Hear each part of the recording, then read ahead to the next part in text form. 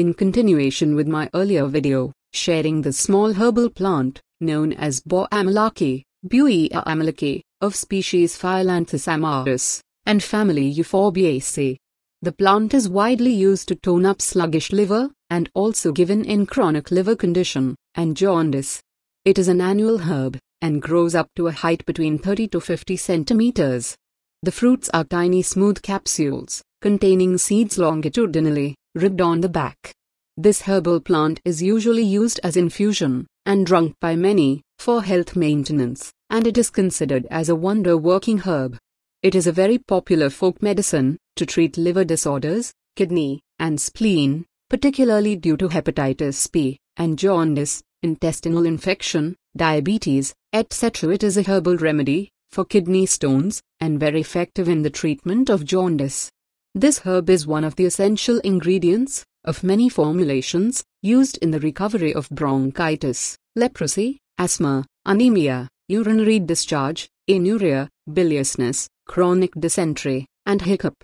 The fruit of this herb is very useful, for treating wounds, scabies, ulcers, and ringworm. An infusion of root is a good tonic. In many parts of India, especially in deserts, the roots mixed with Commiphora mucul are given to camels to cure indigestion. Please note, one must avoid the excessive use of herbal remedies, due to the danger of hyperglycemia and hypertension. Too much herbal diabetes medications may cause your blood sugar level to drop too low, causing hyperglycemia. This herb also has anti-diabetic properties.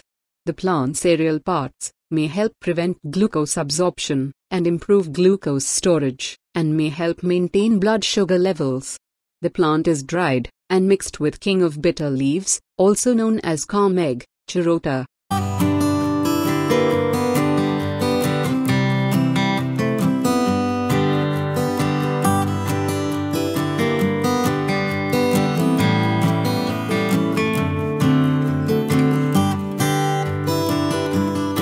After drying, it is powdered and mixed together and consumed for treating diabetes, liver disorders, kidney, and spleen.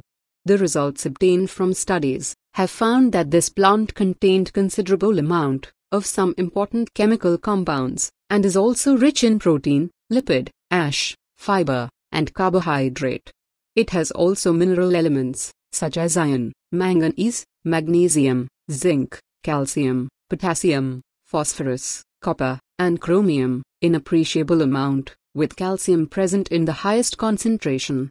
The phytochemical analysis of this herb revealed the presence of alkaloids, saponins, glycosides, tannins, steroids, flavonoids, and carbohydrates. This herb is not recommended for pregnant or breastfeeding women. Without proper knowledge, one should not consume any herbal plant. This video is for information purpose only, and does not constitute any kind of medical advice.